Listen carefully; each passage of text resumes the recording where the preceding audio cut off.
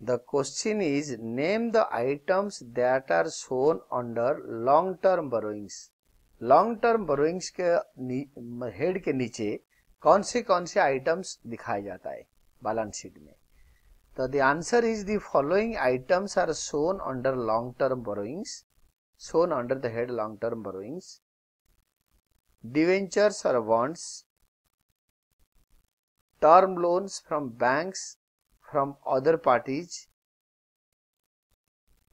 deposits and other loans and advances, natures to be specified. Nature to be specified.